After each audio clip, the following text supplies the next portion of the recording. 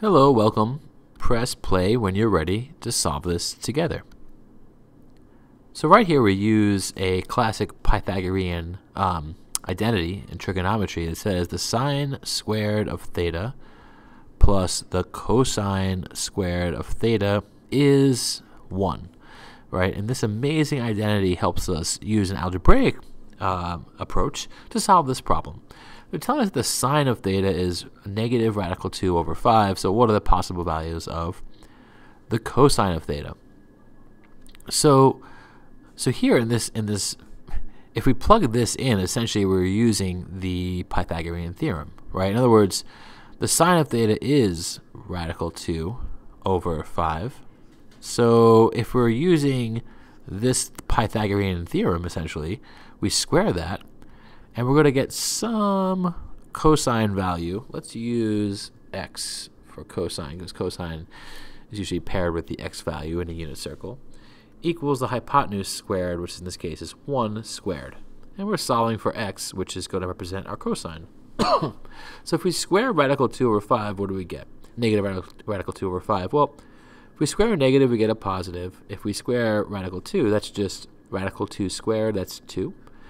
Over 5 squared is 25, plus x squared equals, of course, 1. Then I'm going to subtract 2 over 25 on both sides.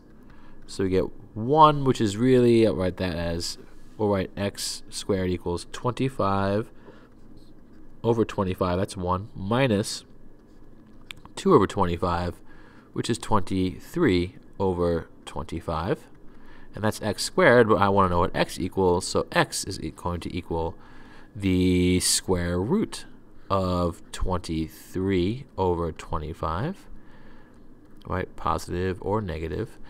And here, the square root of 23 can't be broken down, so I write positive or negative square root of 23, but the square root of 25 is just 5.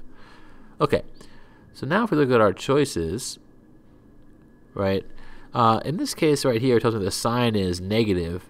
So the quadrants that we're dealing with, in the first quadrant, all of them are positive. Then sine is positive. Then tangent is positive. And cosine is positive here. If sine is negative, we're either in the third quadrant or the fourth quadrant. But we don't have enough information, I suppose, to figure out which one it is. In the fourth quadrant, cosine would be positive, but in the third quadrant, cosine would be negative. So really, it could be plus or minus square root of 23 over 5, but here they're only giving us one choice, and that's the positive square root, which is a fair choice here. All right, I hope this helped.